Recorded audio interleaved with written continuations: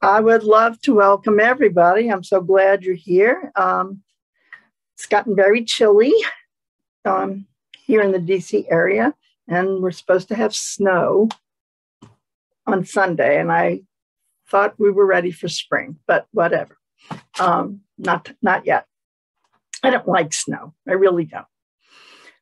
That being said, it's been suggested, well, I want to welcome everybody, and I'm glad you're here. We've got a wonderful program tonight. But before that, there's a couple of things we'd like to acknowledge. Want to acknowledge Paul Farmer's death. I'm sure lots of you had encounters with him. I served on several committees with him, and he was really fun. I mean, I know he was a wonderful humanitarian, but he was a really fun guy. And whenever we go to the board meetings for SMA, first thing he'd do, because I'd start talking to him and he'd say, wait a minute, I got to go get my wine and I'm going to get my food before it goes away. And that was what he would do. It's like always the grad student. He never got out of that. Anyway, he was a wonderful, wonderful person, amazing, very down to earth, and so generous of himself and his energy. The other thing is, I want to acknowledge the terrible things that are going on in Ukraine right now and all over the world, frankly, not only Ukraine. So maybe we could have a moment of silence just to hope that this ends soon and ends well for as many people as possible. So.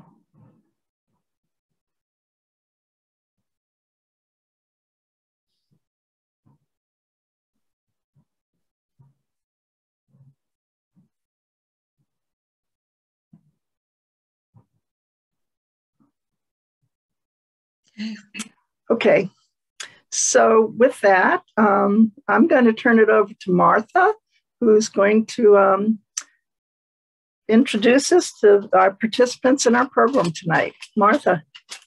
So welcome everyone, and thank you, Suzanne. I was relating earlier when we first logged on that I felt like I never properly grieved Paul Farmer's passing, because 2 days later, it was the invasion of Ukraine. And frankly, I was also so excited about tonight's program because for so much of this year, my mental and emotional space has been taken up with climate issues. So I'm here as the chair of the program committee. If anybody ever wants to serve on the program committee, please do. It's a wonderful committee. And I was really glad that we were able to include not one, but it will be 2 programs this year concerned with climate-related issues. I'll just give you some ground rules, and then Emily will introduce our speaker. So as long as we stay a small group, it's fine to ask questions during the presentation. Just please wait until Jerry starts showing his slides, because he feels it'll make more sense then. And then we'll have a very rich time for Q&A afterwards. The preferred way to ask a question is to use the raise hands function in reactions. But again, as long as we're a small group, you can unmute yourself and go, oh, you know, the elementary school thing. And also, I'll be using the chat. People, I don't know why people get shy about asking their questions. They put it in chat, and so I'll be looking to see if there's comments or questions lurking in there. Emily, she is an amazing anthropologist, but she does not want me to talk about her. She wants the focus to be on our guest. So Emily, would you please introduce Jerry? Well, it's my great pleasure and real honor to introduce my friend Jerry Moles, who became my friend in graduate school. We were students in the Department of Anthropology at Stanford University, and Jerry received his doctorate, of course, from Stanford. After graduate school, he was a professor at the University of California at Davis, Pomona College, and he also lectured at the University of California, Berkeley, and Stanford University, his alma mater. His years as a professor were very rich, but he eventually said he would retire. But you will see, he never retired. Jerry's focus has been on rural anthropology, giving priority to action research, especially on the following topics: preserving natural habitats, encouraging the wise traditional land use systems of past that are turning out to be our future, blending traditional cultures with environmental protection. Martha, you're not going to get away from climate change tonight, sorry. And developing new collaborative ventures for protecting global natural resources and using the knowledge and skills of Indigenous peoples to do this. I love his approach, most especially because it's been my approach for the work that I do. And though we're in different fields, we think about the same. Jerry has worked extensively over many years in many countries. The principal countries are Sri Lanka, Peru, Mexico, Australia, Costa Rica, California, and the country called Appalachia, where he is now. He continues to work in Sri Lanka, Australia, Australia and Appalachia, and he contributes to several global initiatives, especially in the fields of cultural preservation and the use of advanced technologies as well as traditional techniques that are preserved by many indigenous cultures. Sometimes you have to search, but he finds them. In Sri Lanka, he is the chair of the board of what is called the Neosynthesis Research Center Limited, which is quite a huge enterprise that is a planning center that develops financially beneficial and environmentally sensitive enterprises. He was the founding board member of the Watershed Research and Training Center in Hayford, California. So he not only taught there, he was also working for the development in the region. And there he developed collaborative ventures with local entrepreneurs, state and federal agencies, local governments, and financiers. And it was the base of a lot of his work that he has done in changing policy, program structures, organizational structures, and innovating over time with the support of government and different types of NGOs at all levels.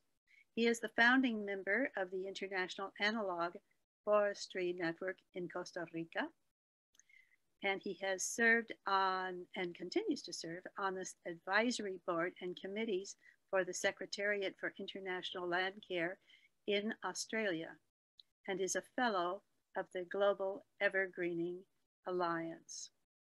Jerry descends from a family with deep ancestral roots in rural Virginia, and upon his retirement, he returned to his region to help develop agriculture, improve the economy, and begin an array of climate-friendly initiatives. To me, this is what life should be: contributing from your heart and with your capacities, your skills, to the betterment of people and systems around you. Jerry is the founder of the Grayson Land Care Incorporated, a well-known initiative in Southern Virginia. He is the founding board member of Sustain Floyd Incorporated. I think he will talk about that tonight.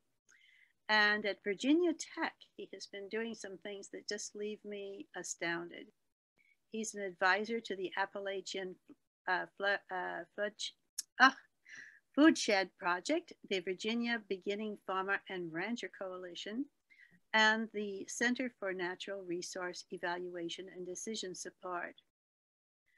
The work that he is doing in that domain combine advanced biochemistry and medical approaches with sustainable agriculture and the use of traditional approaches. It's just fascinating, and you will see. Jerry is the author of many publications and treatises, far too many to be listed by any means. And his topics for most of his publications focus on the importance of preserving natural habitats, encouraging wise traditional land use systems, and the meeting of the meshing of traditional cultures with initiatives for environmental protection. And with that introduction, I turn it over to Jerry to tell us his story. Thank you so much. Well, thank you. I'm honored to be here. Thanks to WAPA for the invitation and the opportunity to share some of my experiences. But before I start, I have a promise to keep. Some of you may know this. On Saturday, there was a party in Napoleon House in New Orleans, and people came from a number of countries, or I'm sorry, a number of states and over the Mexican border, I'm told, to New Orleans. And then a couple hours later, they joined in a parade with music, I think, and paraded to the Mississippi River and paraded back. I promised Katie Moran's daughter that since I couldn't come to the party, I would dedicate my presentation tonight to her life and memory. So for Katie, here you go. You were amazing. It's an impossible person to describe. As her daughter said, when she finished high school, her parents gave her a watch. She went to a pawn shop, traded it for a suitcase, and she was on. She came to Sri Lanka to study the Maots, the people that manage the elephants. And on behalf of the American Zoological Society, which she returned to Washington at one time, she was with the director of Smithsonian. She worked in Congress. She represented Shaman Pharmaceuticals for a number of years in Washington and bragged on WAPA when I would go visit. So great set of experiences. And then when we came back, she even helped us with funding for Sri Lanka. She said, you have to be noticed. So we went to a bar and there was a guy madly in love with the torch singer. And she introduced me and he arranged for my Sri Lankan colleague and I to do a briefing on Capitol Hill to the congressional staff. And in the House Foreign Relations Committee room, people in Congress said, this is great, but we don't know how to help you. I went back and said, well, Katie, we tried our best. She said, no, no, no. You take what you have now and go with it. We were introduced to the Humane Society.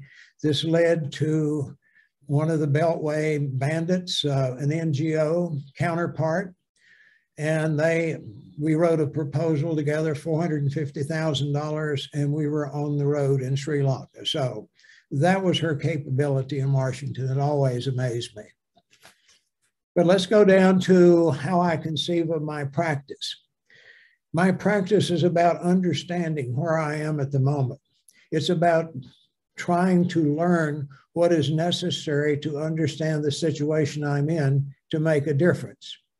And this requires a constant set of exchanges with the people who surround me.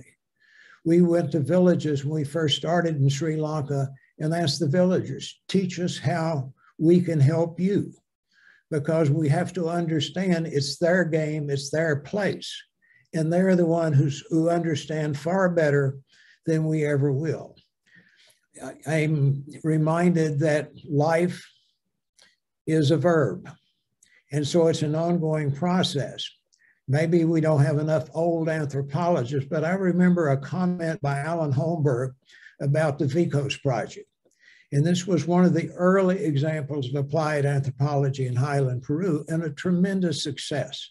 It was even on a network CBS show. And they asked Alan, how did you succeed in this way? He said, I can't tell you, but it was innumerable small acts. So we live as part of a process. And so this is what you get used to. I'll spell out some steps along the way and share some results as we go along. And let me say from the offset that this isn't just about rural. It's about the relationship of rural to the non-rural, because the non-rural determines many of the outcomes. And so it's that set of exchanges that are ongoing that we have to focus on. If we think about life as defined by exchanges, this is the dynamic. We exchange material things, boxes, books, what we can haul in the truck, computers, all those things we exchange. A more important exchange in many ways is energy. This is the food we receive, fossil fuels. And this is the degeneration of life as it goes back into the soil. It's the cycles. I was always amazed with the Hindus in Sri Lanka. They said to the sun, oh yes, that's the sun god. And this is their worship. And you talk to some of the old swamis and it's a worship of photosynthesis. They say everything comes from the sun. I was also instructed that Agni, the sun god, is the link to all the other gods. And then it was explained to me that Agni arrives on a sunbeam. And so what our game is, and what our game is in Sri Lanka is about Agni. And it's about the exchanges, the energy exchanges. And then there is that human created energy, which is omnipresent everywhere. It's called capital, the capacity to command goods and services. And so when I'm sitting in the field in villages and markets, wherever, that is the machine, the power behind the machine that we see operating. So these are the things that are exchanged that I have to pay attention to. In addition, the exchanges are information. And if we think about this, we learn to look at things in nature, and that's information we receive. We're predisposed to pay attention to, but also we share information. We organize our lives through sensory awareness, emotional senses of being, and cognitively formed interpretations of present circumstances and expectations for the future. So as I go out and deal with life, this is the things I have to pay attention to, the exchanges, the ongoing exchanges. And then I come to culture, that dynamic will-o'-the-wisp that we've been trying to describe and explain for the entire history of our discipline. And when I think about this, over 4,000 years ago. Can you take a picture of me? Look, Papa, can you take a? I'm sorry.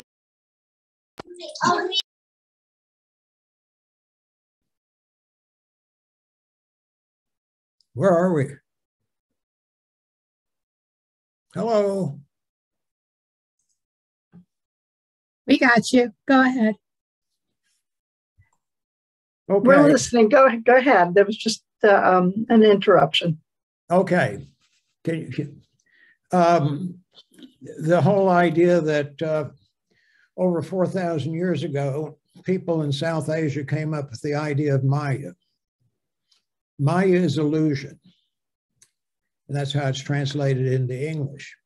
And what they discovered then, if there was a single truth, we would all see the world in the same way. And yet we're stuck with all of our unique histories.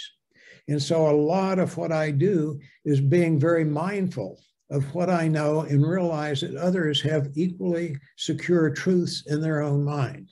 And this has to be appreciated.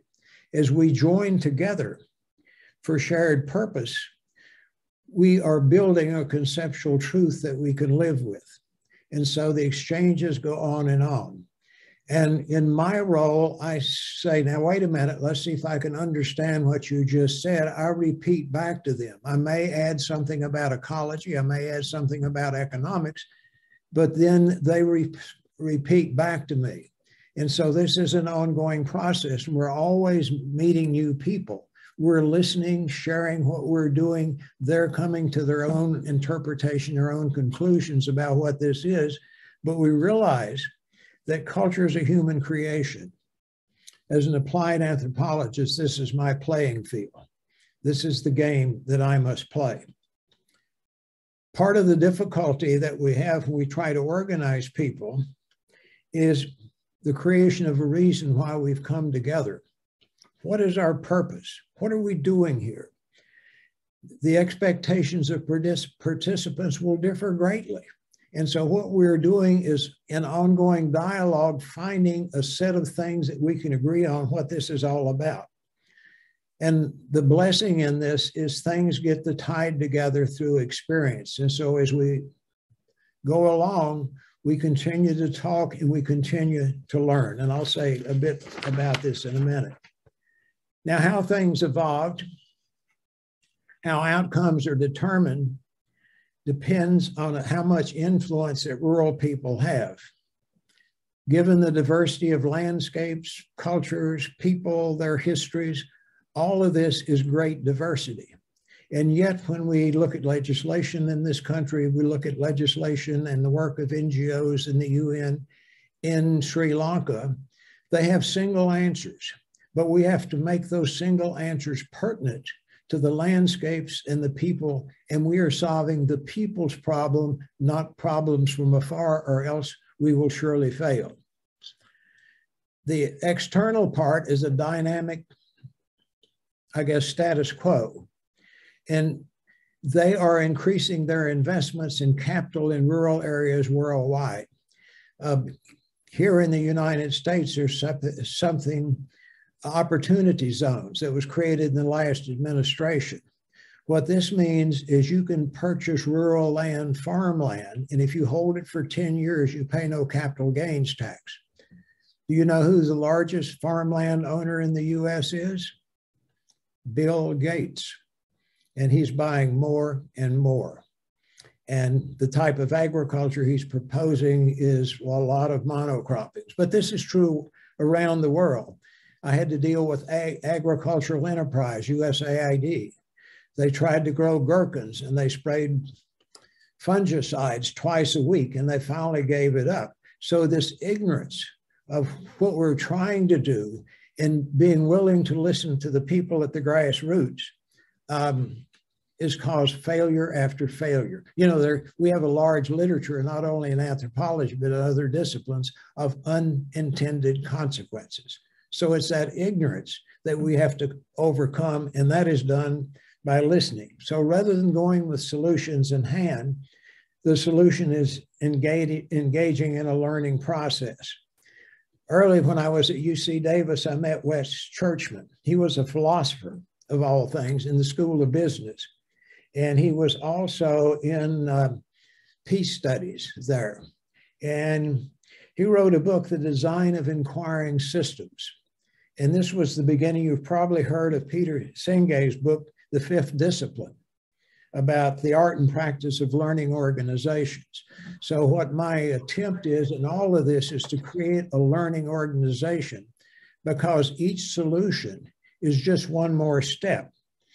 If we think about what goes on in adaptive management, in agriculture and ecology, each management prescription or each solution is a hypothesis that has to be tested, evaluated, and provided with feedback.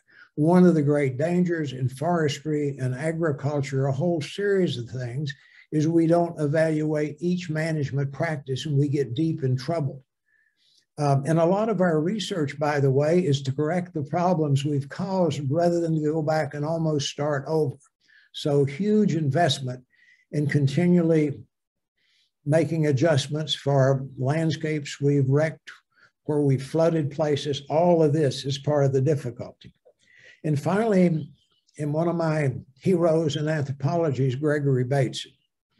And he always said, the reflexive nature of being. And we're always, given our past, what we're attending to, making sense of the future. And so this is the game in organizing people, making sense of the present. And is this providing a stepping off point as we move forward? Couple of other things. Sri Lanka has a written history of more than 2,500 years. And they have a forest management system that's evolved way beyond the 2,500 years. So this is something that made it very special. And why we call ourselves the Neosynthesis Research Center is we were taking modern science, ecology, anthropology, sociology, economics, soil science, et cetera, and including that as we listened to the people and learned to create a synthesis of knowledge. And I'll say some more about that in a moment. As the ethnographer, or maybe better said, facilitator, mediator, or even secretary of the organization, my role became describing, reaching understanding on present circumstances and what was to follow. And so in a way, this is a creative cultural process that I was engaged in. And then people would correct me, say, no. And then I would say, well, do I understand this correctly? And I said, well, not quite right, but if you said it this way, that would be better. And so this is ongoing self-conscious creation of culture. Now let's get to some slides. Okay, thank you. This is Hakala. This is a mountain in central Sri Lanka, and it's written about in the Ramayana, which is a religious book written maybe 4,000 to 5,000 years ago. And this was when the evil Ravana kidnapped Rama's wife Sita and took her off to Hakala, and she was held prisoner, and a great war ensued. And Rama was on his way and had to let Sita know so she didn't despair. And so Hanuman, the monkey god, put Rama's ring in his mouth, turned himself into a small monkey and appeared to Sita. And she was thrilled that Rama was on his way. And nearby, there's a small shrine where they reconsummated their relationship when Rama arrived. So that's sort of a bit of history of where we are there. Now, if we can move on, someone can click the, okay, and click again. Oh, maybe I can do this. Vision, and this is what we've discussed, vision is being realistic and where you're headed with an understanding of the forces that maintain the present as experience. And so this is the constant discipline that you go through of making sure that you're basing your information, putting the information together. And these are the exchanges, the forces that maintain the present. And this is what we're attending to when we go into rural areas. What are the relationships to the soils? What are the relationships among the people? And what are the relationships to the outside with the wholesalers? They're called mudalalis there, with government agencies, the forestry department, the Ministry of Agriculture. All of this becomes part of the game that we are involved in. Okay. Okay, and again.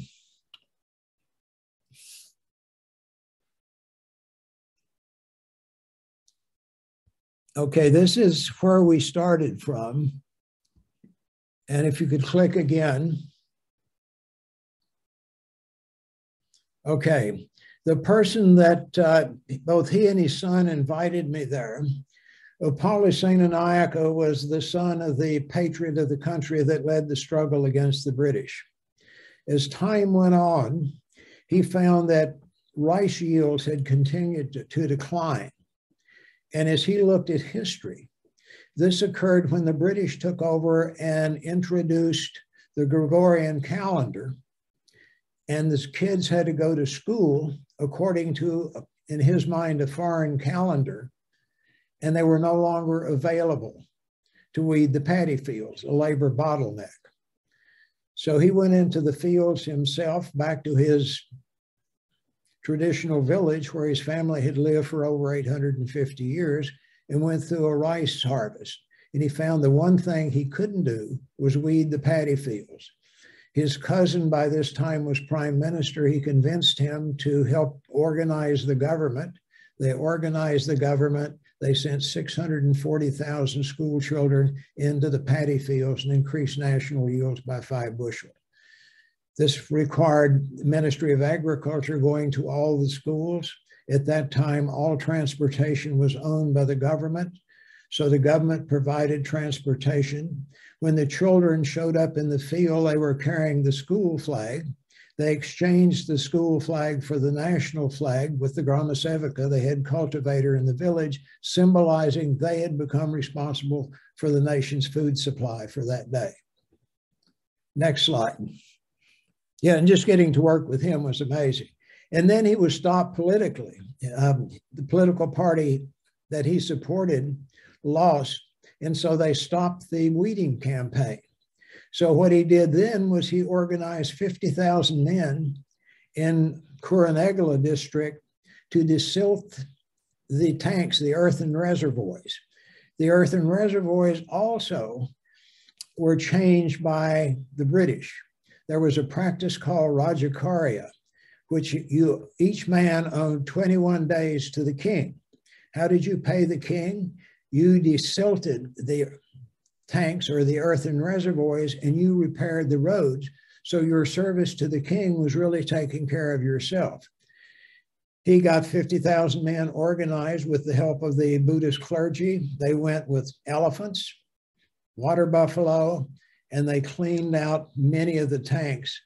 And simply because people had 2 yields as opposed to 1, they got at least 100% in most places, and sometimes with better fertilization, capturing some of this good soil that was washed in, they did even better than that. Next slide, or next.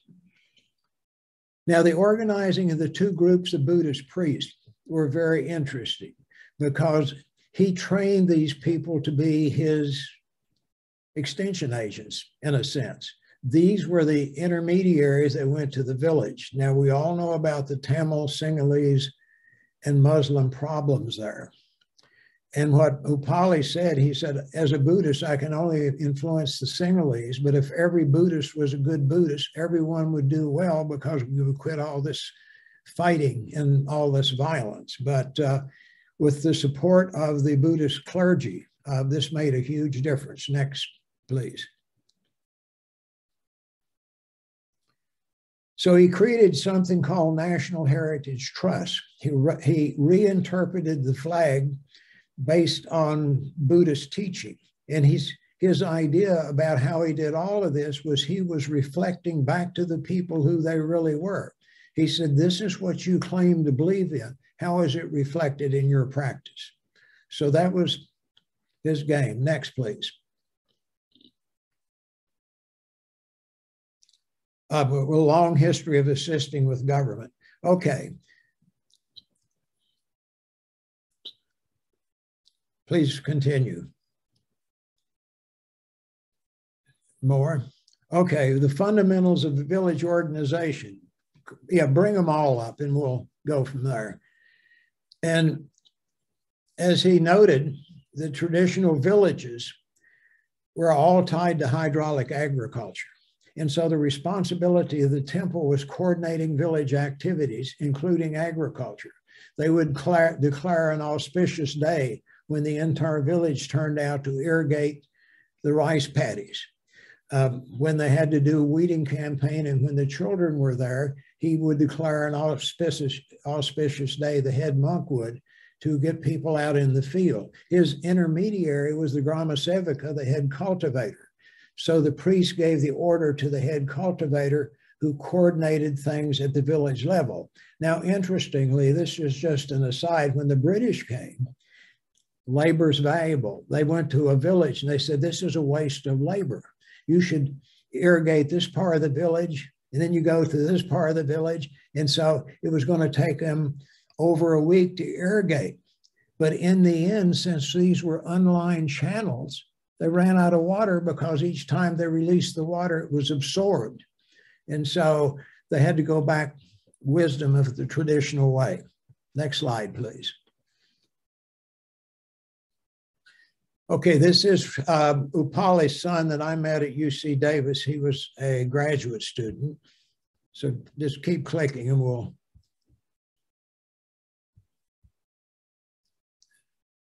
Okay, as a young man, he got into natural history and he came to UC Davis to be a systems ecologist.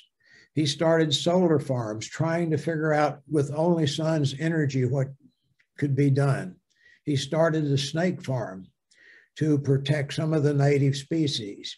He started a little newsletter called Roots. And when I got there, we had an ecology page in a national newspaper. There are fish today in the aquarium trade that no longer exist in their original habitat. They only exist in the aquarium trade because of his work.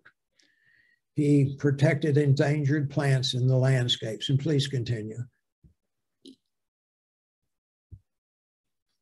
And he's an advisor of national and international groups and agencies. Please, go ahead. And he owned a coconut estate. And so the beginning of our experimentation occurred there. And please continue. And then this was the dynamic. As I say, we live in time. And there are be three things. One more, please. And systemics. And this is where what we could control was plants through photosynthesis. And so as we started looking at the landscapes, what little of native landscapes, almost no native forests were still around, disturbed areas where people were continuing to cut trees out for fuel wood, and then the anthropogenic community and landscapes where in many cases that there had been agriculture for over 1,000 years, in some cases over 2,000. What we had to focus on is the exchanges of energy, material, and information between and among species and individuals. And so what we were doing as we would think of plants, then what do plants need? And we would think of the soils and the microorganisms in the soils. What was the exchange of energies that made any of the systems we're going to deal with possible? And then we had to deal with the cycles, the hydrological, nitrogen, moon, tide, seasons. And of course, we had 2 monsoons there. So this, we had to pay, everything had to fit within this dynamic. Next, please. And here comes the anthropologist. And I include capital. And they picked it up in a snap. And then the idea, and this because the people I work with just assumed that everyone shared information, which even they didn't with many of the villagers. The map is not the territory. And if we're going to exist, if we're going to be successful, we must understand how the people know and the complexities beyond anything we'll ever master. So many of the things can only be discovered through observation and experimentation. And so this was the beginning then of the Neosynthesis Research Center, with these 3 sets of 3 people setting the information. Next, please. Now, what we were starting with was intensive hill and paddy agriculture with earthen reservoirs and wirwas. A wirwa is where the river turns a sharp bend and you just put a channel to capture the water running there. And so how far you could move perpendicular from water flow out into the fields was the paddy agriculture. There were 2 rice crops possible, and sometimes people rotated because of emerging markets with annual vegetables, temperate zone vegetables. The places where you couldn't get irrigation water was turned into forest gardens. You fly over, even today, much of Sri Lanka, and you think you're flying over forest.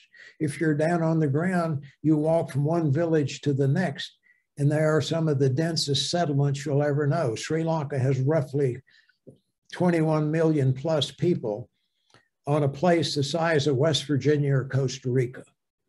The population is dense. And so the idea is that these people for centuries have learned how to take good advantage of the natural resource endowment that they receive. Next slide, please.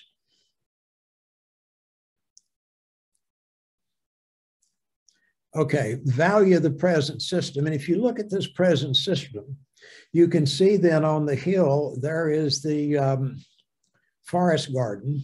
If you see in the background, this is a village that controlled tea estates, but as you look to your right, all of those trees, they're villages under that.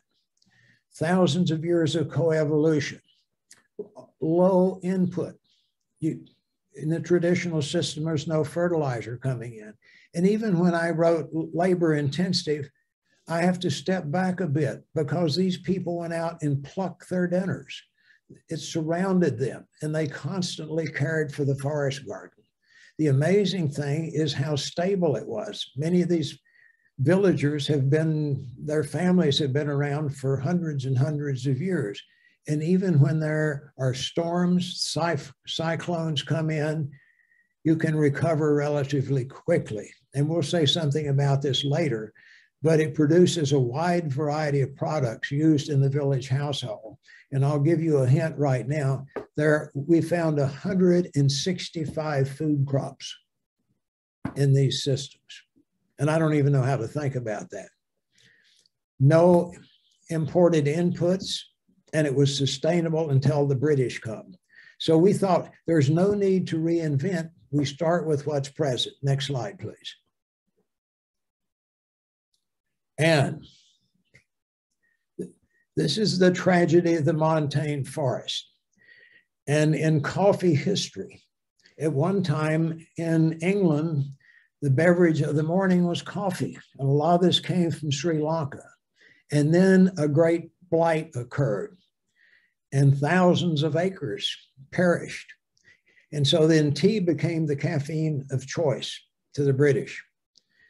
Now, if you don't take care of the land over time, the land erodes, soil will not hold moisture, streams perish. And this is what you see. These are mountains in Sri Lanka that had tea estates, and the tea is gone. And so with the growth of landless populations, China or Sweden cultivation, they try to reclaim these mountains because this is the only land available. Next slide, please. Okay, and this is our first field station, and this is right across from our field station. This is an old tea estate on the other side, and there's a house there. And over the years, we watched them. At first, they started lower down in the stream to get more water.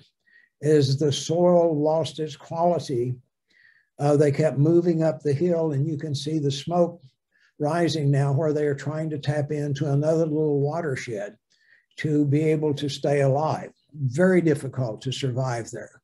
There's no secure title of land. A horizon of the soil is gone. Almost no soil moisture. The streams dry up after the monsoons, and they have to carry in fertilizer just to get yields. And there's no way for easy transportation. We would see these people coming in with sacks of fertilizer on their back. And from the road, they had walked probably almost 2 hours. And after several cropping seasons, they have to move. And so these people have been stable on the hillside, but they kept moving the field up higher and higher. Next slide, please. So the challenge is measurement of success. We have to stop soil erosion, clean, healthy water available, healthy food supply. And the big issue is we have to have income for the cultivator. It has to be to their advantage, or why do they participate? And so our goal is to do all of this plus protect indigenous biodiversity. Next, please. Okay, now what is the model we're going to use? Click through and we'll go through relatively quickly. Watershed restoration. And so what we had to do, and this is how the first $450,000, much of it was spent, is we went into villages and did inventories of land use, of flora, the fauna, and we had an understanding of the ecological dynamics that was there. Determining successional stage. If you cut everything off, what are the successional stages that occur from annuals, grasslands, bushes, trees, and so on? We did inventories of species and had to have an idea of their role in the ecology. the idea of keystone species. If you get up to the bush level, then the bushes are the keystone species that are holding the land. We want trees. So what are the keystone species for trees to help then create forest gardens? And so we had to understand the successional stages. And then we separated natural and anthropogenic systems and made lists of the species for all the things: food, fiber, fuel, fodder, medicine, and so forth, based on the Ayurvedic medical system. They designed their diets to protect their health. So that, and then they had medicine also in the forest gardens. Next, please. Okay, this is the natural forest are the design models. The most efficient solar system is natural forest in terms of total biomass production. The forest gardens we started to study have characteristics, 3 canopies, sometimes 4, of the natural forest. And so what we did is we started replicating the design, structure, and environmental function of the natural forest using utility or markable species. So if we can't have forest trees, we're going to put in a mango tree. We're going to put in a whole series of other trees that serve the people. But what we're doing is we are stabilizing the landscapes. We're putting things back under forest, and we have examples on the ground. Next, please. And here's a little thing we show people when we would go out, the successional stages. And if you'll look as you go across, the depth of soil is increasing. First cereal stages, we go on abandoned land. We would help them plant yams, manioc, a whole series of things that get the yield the first year. We would start putting in bananas, 18-month crop, and then we would go through other crops that serve the community, third cereal stage. And this is how we designed our work. 1 to 5 years, then 100 to 1,000 years would be our planning horizon. Next, please.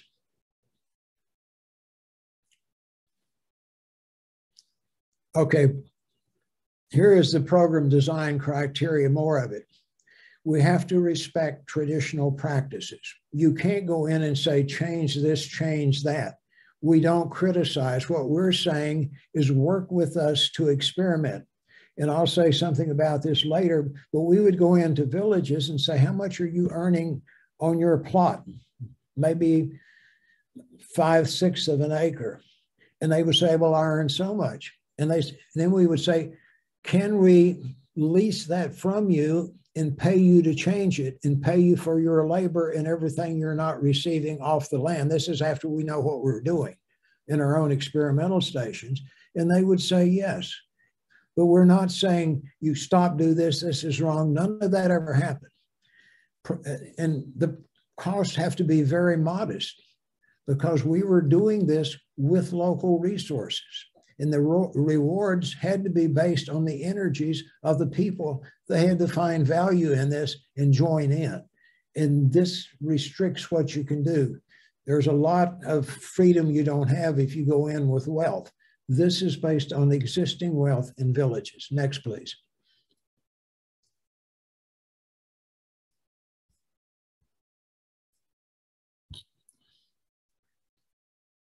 And so we set up village nurseries and we hired seed collectors. You just can't go down and buy seeds. There's no shop to buy the seeds in. So we hired seed collectors to go in certain areas, in certain forest gardens, and even sometimes in the native forest if we were trying to build a forest barrier around a river or various things. And then we created village nurseries. If you'll click on the next. This is a village nursery. That's our crew. And these are people that we raise very little money. Some of our programs, we would raise $20,000 and we were good in a village for almost a year because wages were so low. Next slide, please. Now, this was just starting this nursery. And so if you'll look, and there are the months across the top, and how many plants do they have And you see, we have over 70,000 plants. And this is with the seed collectors and getting things together in the village. And we can expand a plant nursery that quickly in a year with the correct people. Next slide, please. These are the species in the nursery. And so you think about 165 food crops, then there are ornamental plants, but there are many plants that and we are limited by the seed collectors, but this was after a year in this one village, this many plants, this many species are going. Next slide, please. Okay, now time passes and all of a sudden people recognize what we're doing. And this is on Thomas Lipton's first tea estate. They want to solve some of their erosion problems. They want protection against the wind.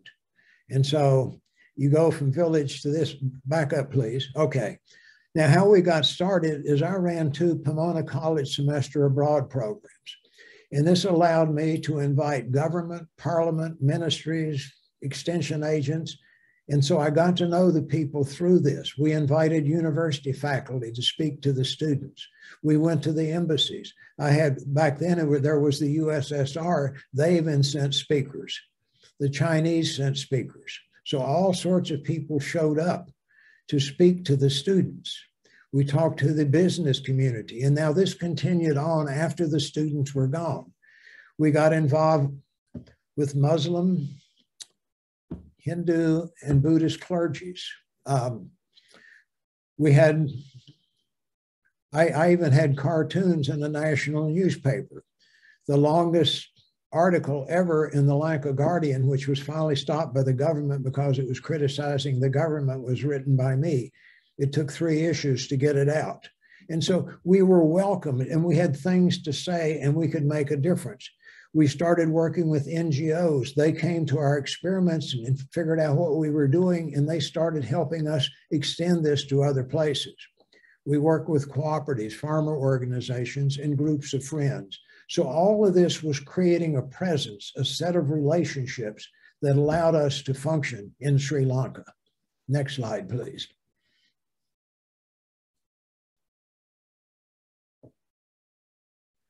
Okay. Anchor stones. How do we know what we're doing? And you know, we can't afford to give bad advice to people who are on the threat of hunger. And so what we did is we got access to land and we set up 2 research demonstration stations. And then these are the anchor stones. People could come and see for themselves. We did different cropping systems. When I mentioned earlier the successional stages, multiple species. We included annuals and perennial. A big issue is water management. How do you stop erosion? So we've set up erosion control, soil improvement, composting. How do you do pest control? We worked with an entomologist in India who developed ways that villagers could control pests. We did classes on our research stations. We did listening sessions. We would invite farmers in and say, does this make sense? What are we doing wrong? How can we do better at helping you? And we also hosted potential funders. USAID would come, USAID would come, a whole series of people would come and visit, and then they would understand. But this is the real life understanding, experiential learning that in my mind has been key to our success. Next slide, please. And this is the other anchor stone in the villages. And the person that still runs our operation there, Camel, or I call her Cami Malvani, she made it happen on the ground. By the way, she has a PhD from the Environment and Livelihood Program at Charles Darwin University in Darwin, Australia. So she created all these collaborations with villages. She had village advisors, and the design and everything she did was to serve family needs. And climate change is a big issue. Monsoons on the east side of the country fail one year. And so how do we start changing the way we manage landscapes given we don't have predictable weather into the future? We were reestablishing 3 canopy landscapes. We had to get the trees up to stabilize things. We were assessing new markets. For example, getting people certified organic, getting a small French company to come in and set up a refinery because the fishtail palm produces a sugar that diabetics find safer than cane sugar. So we were doing little things like that to have markets. And then if we couldn't find villagers to let us take over their land, we would rent land and create nurseries to produce trees. As we left the village after we'd worked there, we would turn the nurseries over to the villagers. And a number of villagers now have commercial nurseries. Then they sell plants to the region. Is there one more? Yeah. Now what has happened is Cami then, after all this experience, we've been going for 30 years, took all that we'd learned and put it in a farmer's handbook. And this farmer's handbook has attracted all sorts of attention because what it is the integration of Western science with traditional knowledge. And we've taken botanists, all sorts of people into these villages. In fact, we found one guy, he was a British scientist, and he would listen to he would find species that were unlisted, and he would have them described by the villagers. And that's how he was discovering new species, because the villagers knew far more than a foreign scientist showing up for maybe the 3rd or 4th visit. So the Farmer's Handbook has made such an impression that Cami was flown to Bangladesh twice. And so they're in the process now of mimicking the Neosynthesis Research Center and creating farmers' handbooks there.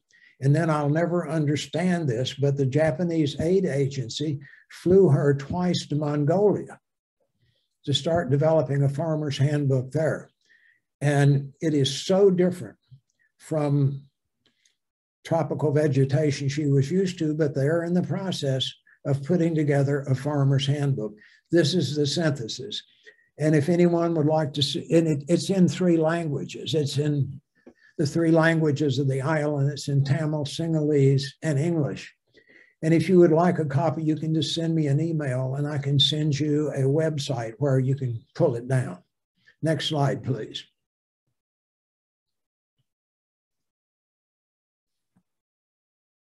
Now, these are Tamil women, and they look back, they have showed up to receive the Farmer's Handbook. And they come and it's introduced. And by the way, the Minister for Women's Development also would come to these meetings with us. And she was into the handbook too, and what it meant. And so, you'll notice the women, some are dressed in green and some are dressed in blue. Each village had its own dress. If you look at the plastic they're setting on, blue and green. And so these are the agricultural committees of women in these villages. Next slide. Now, beyond the village, and this is a good example of what you can do with trees. In the Kalpitiya Peninsula, and this is on the west coast, and it's basically a sandy area. And we were finding outbreaks where the government was finding outbreaks of blue baby syndrome and spontaneous abortions. They called in engineers. Well, 54% of the infants had levels above the normal range because of the nitrites, because where did the nitrites come from? If you're growing things on sandy soil, you're continually adding fertilizer. And this area was a place where you grew tobacco for a commercial market. Also, tomatoes were grown here. And so it was the continual adding of nitrogen fertilizer. Well, and then they had the engineers come in, and the engineers wanted to build cement water control systems around, but it was too expensive for the government to afford. So we proposed to them that we could, and we did a demonstration, we could clean up the wells by planting deep-rooted trees to absorb the nitrogen. We used to joke, if you drop a seed, stand back with all that nitrogen in the soil, the tree will knock you over, it's growing so fast. And this turned out to be the case. As we planted up around each well with all trees in smaller vegetation, annuals also, we cleaned up the water in 4 years. Now, this simple innovation, you know, it's just planting trees, no engineers needed. Once it was discovered in the entire region, this simple technology was extended to over 1,000 wells and provided safe potable water for 1.5 million people. And again, we're just using vegetation, we're using plants, we're using trees to make this happen. Next slide, please. Okay, the 2005 tsunami, and this swept the island. We were assigned by the government a village, Kamonai, and all of a sudden, you know, the place was devastated. Of about 30,000 people, they lost around 3,000 people in the 2 waves that hit. Luckily, it was on a Sunday. The schools were devastated. And so the first thing we did when we sent our staff down, we hired new staff, is we started distributing food and drinking water. And the wells were filled with salt water. We had to start cleaning the wells, and every toilet in miles was knocked down. So we became pros in building toilets. And we provided school supplies, and for craftspeople, all of their equipment was gone, and we started helping them get the materials they needed to go back in business. We kept careful records, 8,616 adults and 8,009 children. We reclaim land by adding organic material to restore farmland. In some places near the coast, we were able to get pumps, and we would pump fresh water to dilute the salt that had penetrated the land. And then we planted a 3-kilometer conservation forest to protect the town. Now, interestingly enough, when the tsunami hit, it would tear every leaf off a tree, but the tree still stood. Tall palms still stood. So the idea of taking native vegetation and creating the 3-kilometer wall of trees was a way to protect the town into the future, and especially with the rise of the ocean. This was something that we felt was needed and something that we could do. In addition to this, we cleaned up micro watersheds around 1,001 wells, doing the same thing we had done in the other example. We developed regenerative farming, lots of composting. We would even, in the freshwater, harvest water hyacinths and let them decay. They break up very quickly, putting those in the soil that was so damaged. And so 5 years later, farmers in this area could support themselves. They were food secure and generated income despite a severe drought. Next slide, please. Now, this is a fascinating thing. I mentioned the 165 food crops. And if you think about these people, and for maybe 2,000, 3,000, 4,000 years, they had selected the things that benefited them. And so what we've done here is 51% of the crops are consumed, 49 are sold to generate income. And as you click, it'll go around the circle. And these are the things that they produce. Leafy green vegetables, fruits, lots of fruits.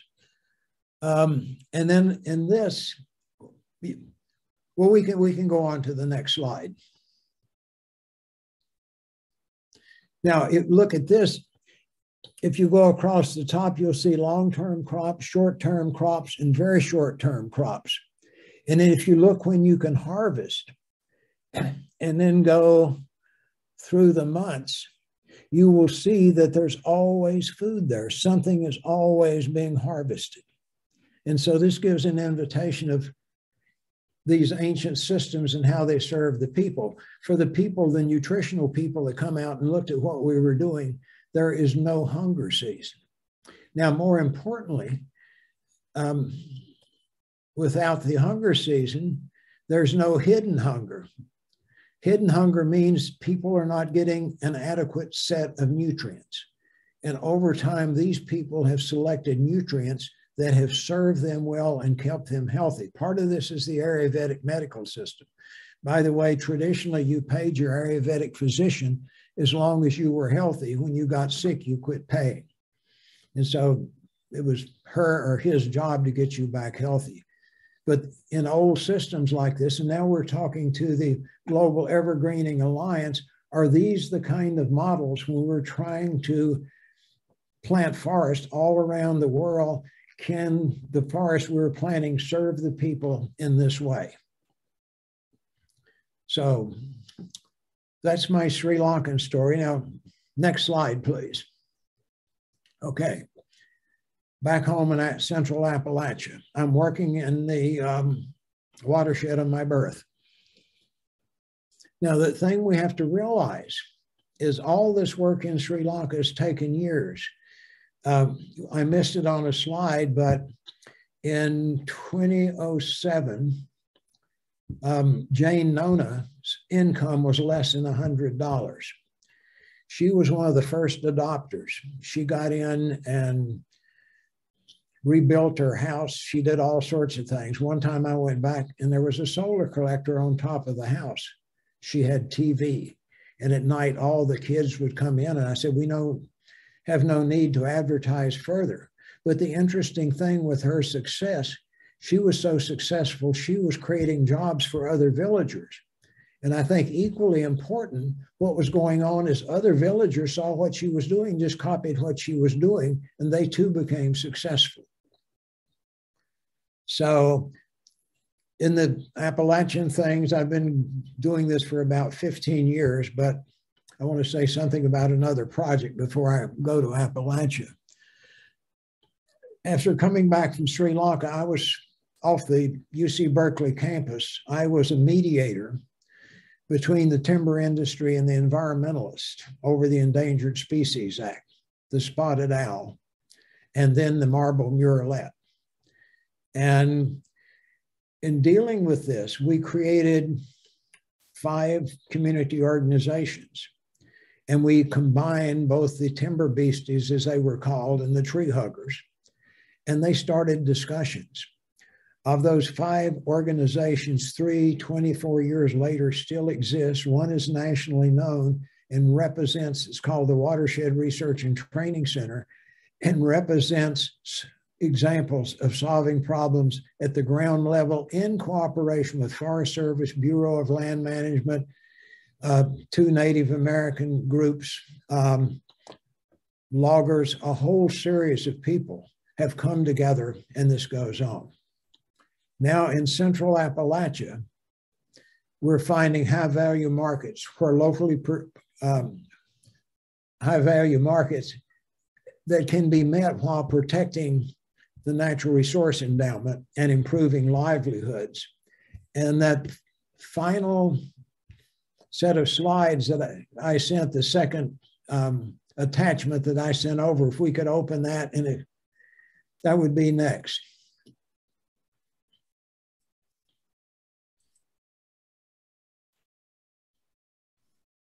Just give me a moment, please. Okay.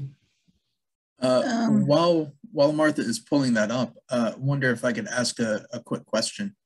Yes. So if I understand correctly, a cornerstone of your methodology in Sri Lanka was to focus on building forests. There's some correlation between deforestation and infectious disease outbreaks, particularly zoonotic outbreaks like Nipah virus. In working to reverse deforestation, did you note any improvements in infectious disease rates for the area? That's something we didn't monitor. Okay. The blue baby syndrome and spontaneous abortions, the Ministry of Health monitored that. And so that improved. But other than that, no illness monitoring. Okay, thank you. Hi, Jerry. Hi. Jennifer Talkin-Spalding with the National Park Service, and I really appreciate this presentation. One of the things that we are thinking a lot about in this current administration, which is very interested in incorporating a collaborative stewardship model in public lands and federal lands. And I'm very interested in climate change, traditional knowledge, and integration. And one of the questions that we always get asked, and we always are trying to answer this in multiple different ways depending on who we're talking to, but it's sort of that how do you do it question. It's the lack of trust from Western science that traditional knowledge is valid, that it works, and how are we to integrate that?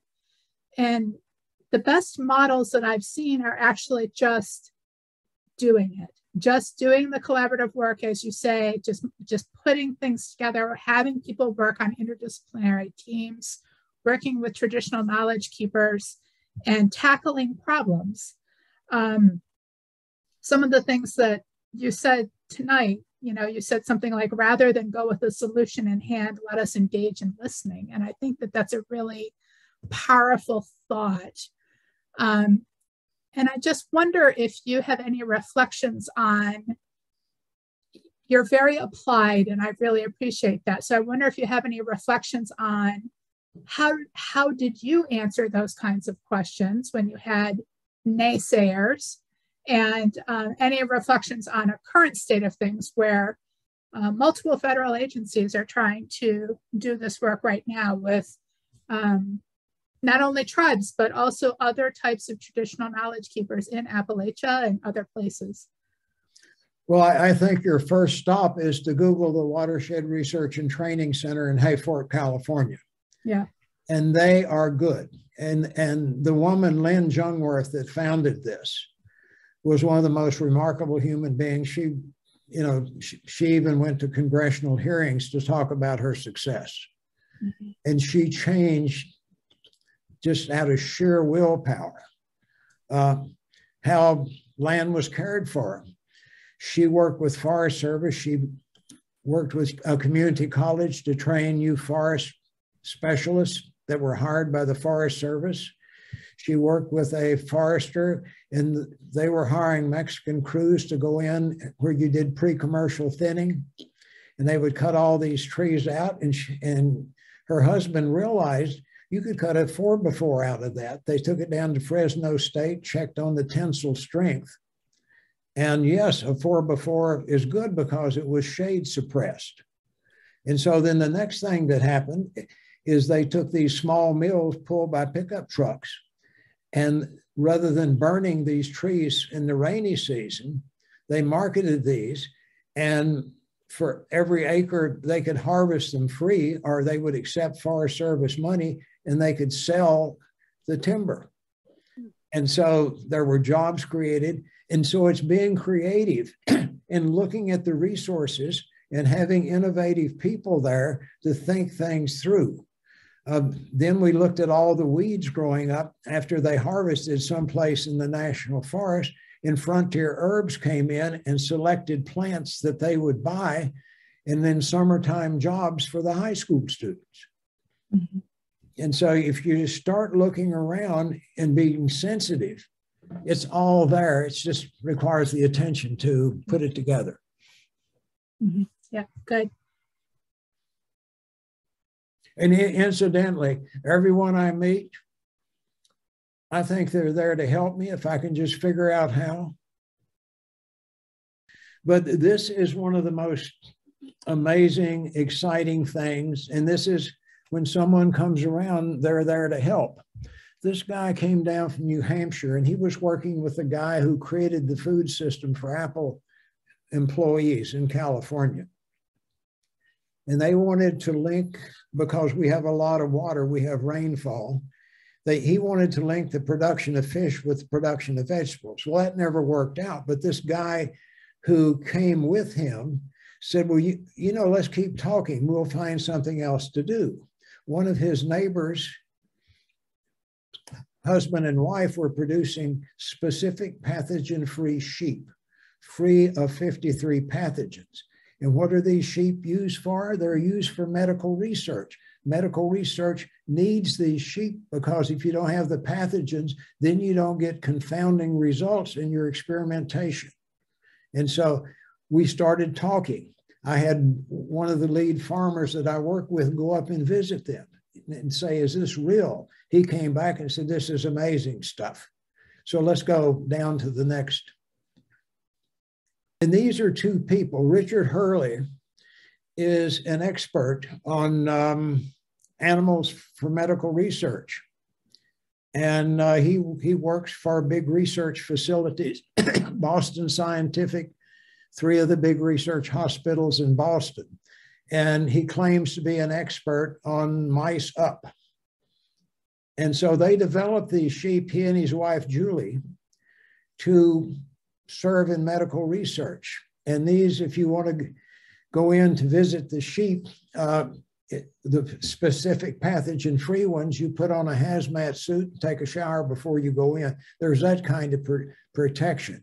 A lamb in Virginia sells for $180. These sheep sell for $4,000 and up.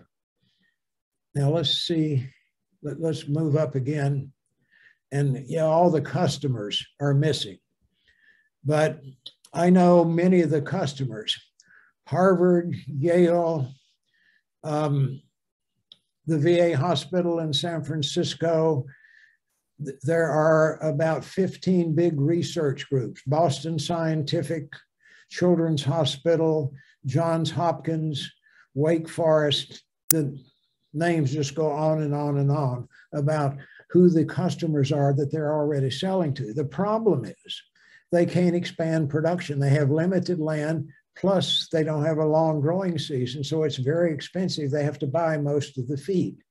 So the demand on their production is so high, they have to expand. In addition to this, not only the medical research, but regenerative medicine has emerged. And regenerative medicine is being funded by Big Pharma, the Defense Department, investors, and there's something called ARMI, the Advanced Regenerative Manufacturing Institute, which is a nonprofit which money's pouring into. This year, maybe $34 billion is invested in regenerative medicine. I sit on Zoom calls where they talk about taking an animal kidney, taking the scaffolding out, which is collagen, and then taking the patient's stem cells and re-inhabiting the kidney. And they say we will have replacement kidneys by 2026 to 2028. They're already rebuilding ligaments with the bone marrow from the hind legs of the sheep. And these are repairing ligaments in our ankles, knees, hips, wrists, elbows, and shoulders. And so this booming new type of medicine is emerging. And then Julie, the name was mentioned above, is on the standards committee. And so she's in a position as we go more and more into the use of what they call animal-derived products, they say ADMs, then we're in a position to start setting the standard based on the work that they're doing in New Hampshire that will move to Virginia. Okay. And this just says a new company. It's, they wanted to call it ANOVA. I think that was SPSS to call up analysis of variance, but this is what they wanted to call the company. Appalachian New Ovis, Virginia, a new company. We have already formed the company. We are working with Locus Impact Investing. They are an investment operation that invests the money of big foundations, plus they also provide services. We now have a pitch deck, a teaser, and a prospectus, and we're starting to invite this month in investors to look at what we have prepared. To get started, we need about $16 million. Okay.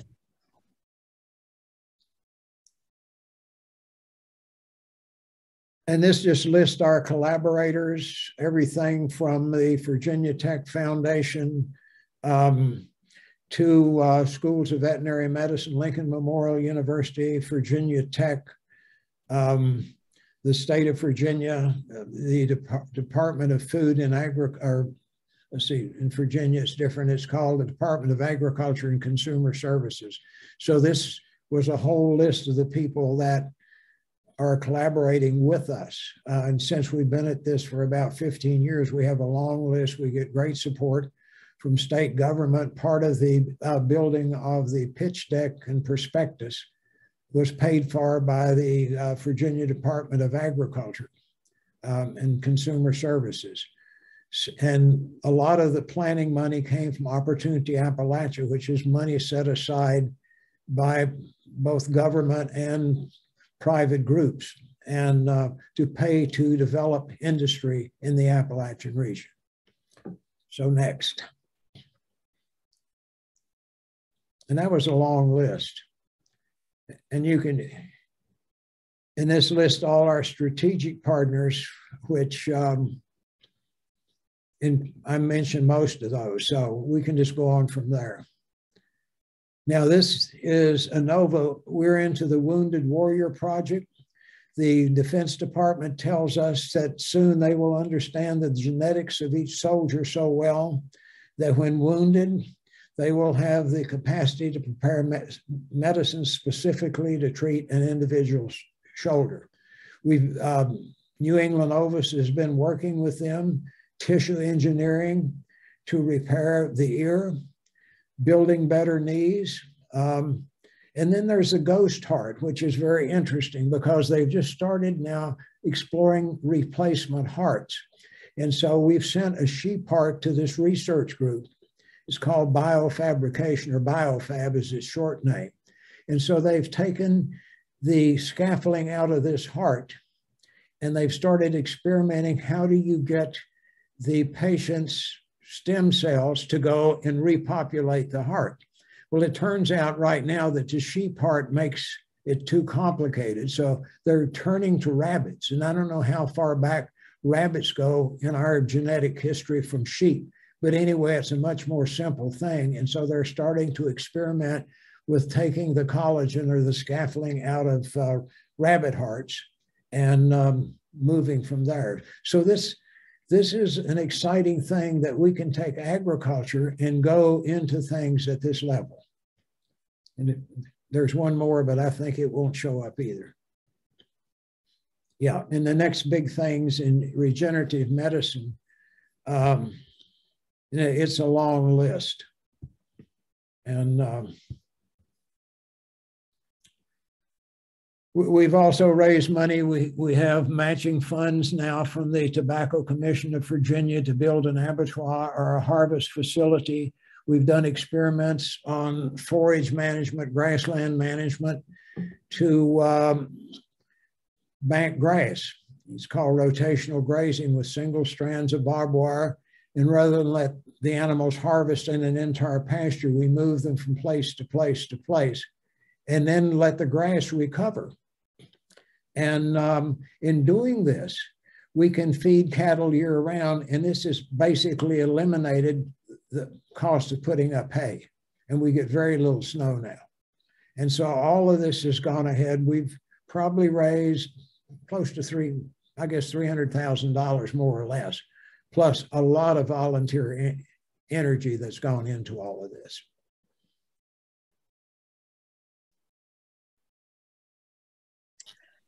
Wow. Are you ready for more questions?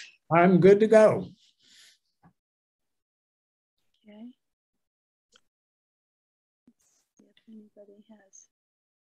I don't see any questions quite yet. Are there any questions in the chat box? No, I don't see any. Well, then I'll ask a question.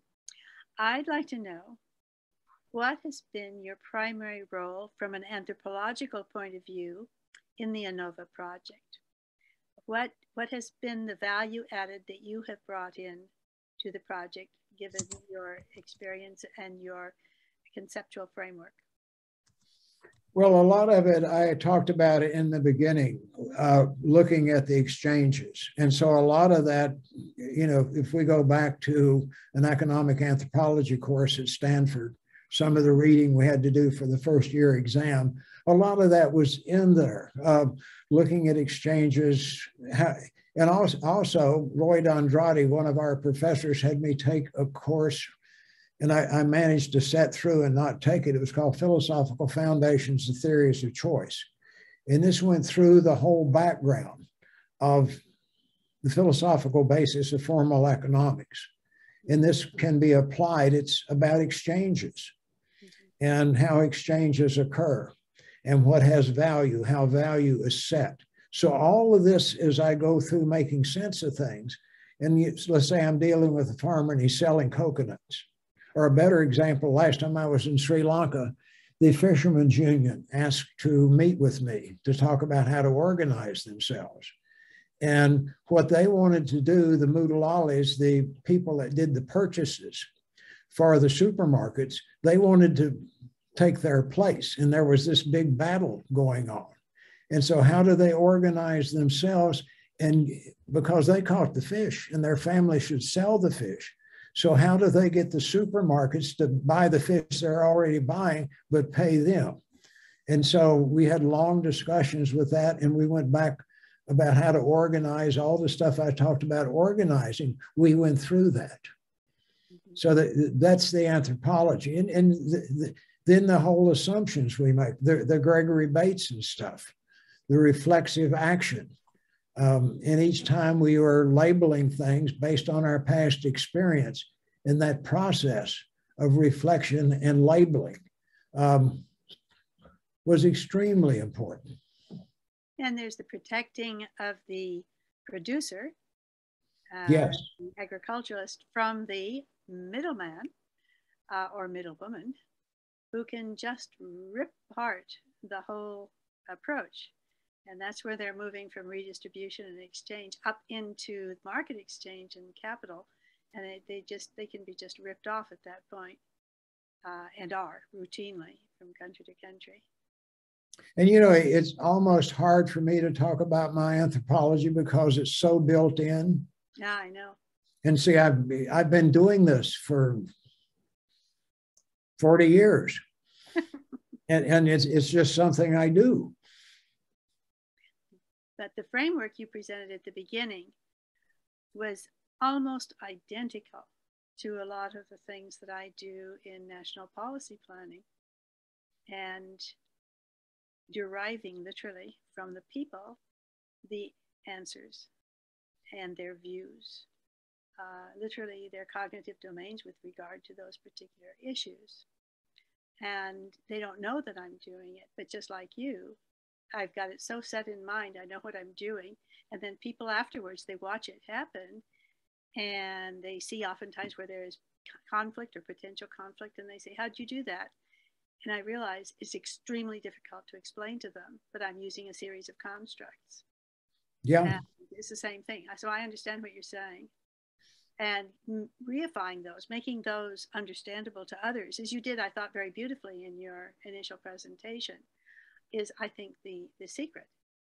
And then giving practical examples of each one as to how you apply it. I'm working on that, but I haven't gotten as far as I want to on that. Well, the other thing, and this is more pertinent to the work up in Northern California, was not be confrontational. And I can remember because there was violence. You know, Judy Berry was blown up in her car and eventually died. There were fights. Women in timber were formed to go to the protest so their men wouldn't fight. It was the only position I ever had where I was threatened physically. Yeah. And after one meeting one night, this timber beastie came up and he was pushing. He said, I don't like what you're just yelling at me. And I just stepped back and I said, I'm so sorry. Tell me what I said that so upset you and I'll never say it again. Well, he didn't know what to do with that. He was trying to confront me. And I kept saying that, please, please tell me. And then other people gathered around and he disappeared because confrontation was his game. But if you don't confront, if you don't challenge, you're there to understand. And that's how it works. That's what Right. When I did these little things, this was with Humboldt State University, and Forest Service people came, and I talked about pointing your finger. 3 fingers are pointing back at you, so put the finger down. Right. Very good. So, a lot of questions? Yeah, Matt, I believe it's from Matt, wants to know, over the course of this long-term work, what would you say has surprised you the most? I'm surprised all the time. Where did sheep for medical research come from? Why are people telling me this? You know, when I worked in Sri Lanka, and all of a sudden someone shows up and says, we can do this. And Hindu Swami story, Arthur C. Clarke's partner was a former British commando who worked with Arthur for years. They had a big fight, and Mike became a Swami, Sivakalki. And he said, you know, what you have to do is you have to pay attention. Well, you know, I wasn't listening, and he'd come over and explain the gods to me. And he'd say this god, that god. And he came over and explained Verona, the god of vastness and wideness, or the god of the oceans and the skies. And, you know, I would say yes, and sometimes I took notes on what he said. So he came back one day and he said, I have a new god for you. I said, what do you mean? I said, what's this new god's name? He said, Lord, the best is yet to come. And I started laughing. I said, come on, man. And there's no new god. He said, no, no, no. He said, this is a god just for you Westerners. If you ever get the monkey mind under control because you think you're going to miss something out there, and if you don't pay attention, you will miss it, then you will learn to control the monkey mind. And then he laughed and he said, I just renamed Verona, the god of vastness and wideness, still the mind. And, you know, all this fun went on. I went through Dharma talks. Dharma, in one of the translations from Sanskrit, is mindset. And a lot of our discussion, in part of the beginning thing I thought about was, is there a mindset or a Dharma of anthropology? Do we have a mindset that enables us to go make a difference? So hanging out with the swamis and bhikkhus, the Buddhist monks, and all of that influenced everything too. I was taken to visit this old bhikkhu. He died while I was there. And he was talking to Upali, the guy I mentioned, and they were speaking in Sinhalese, and I could understand about 1 out of every 50 or 60 words, and they were just rattling on. And he finally said something to Upali, and Upali said, he wants you to move up in front. And he was sitting on a bed, so I sat right in front of him. And he said, what would you like to learn? And I said, I would like to learn about meditation. And all this was in Sinhalese with Upali translating. This old man spoke in what I thought was a slight British accent. And he said, meditation is dealing honestly with what's on your mind at the moment, knowing where it's coming from, what it's doing to you, where it's leading you. Meditation is all the time. This is the practice of mindfulness, is another way to think about it. And so the whole idea of paying attention and understanding my own way of doing things and being introspective has been a part of this throughout. And you know, just to hang out with these guys was very, very special. Wow. Wow. Any other questions or comments?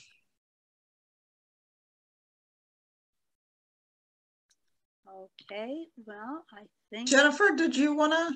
I just wanted to say thanks for sharing with us tonight. It was a really interesting and in-depth presentation. I really appreciate it. So thank you for sharing with us. Yeah. Yeah, and I have long experience with Forest Service. Yeah. And I would like to thank you very much for the presentation, for your caring so much for all the people that you work with through the years, all you've contributed. And I'm just very, very proud of all you've done. Thank you. Thank you so much. And to everybody, thank you for coming. And if you have any further questions, I'm sure that as you think and reflect on the presentation, and you may want to watch it again, I know I will, then I'm sure that Jerry would agree to receive any questions later on, right? Yes, and also it's just an excellent example of integration of our Western approach, science approach to village level knowledge is the Farmer's Handbook.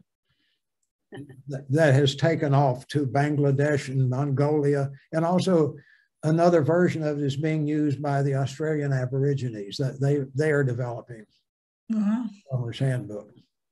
There's real power in this. I have a friend who works in Conservation International. She heads up all the work with traditional ethnic groups around the world. And she takes her children oftentimes to meet these eminent wise people from culture to culture. And those children will never be usual American children. They're half Mapuche anyway. And it turns out that her work is now being recognized and used by UNESCO, UNICEF, WHO, the UN system, as well as many international agencies such as USAID. So we often hear young students asking, well, what can I do with my degree? Well, the answer is open your eyes to the world and see all there is to do, because there's a lot of opportunities. Well, thank you very much for your presentation, and thank you everybody who attended. And as I said, any additional questions you can ask later.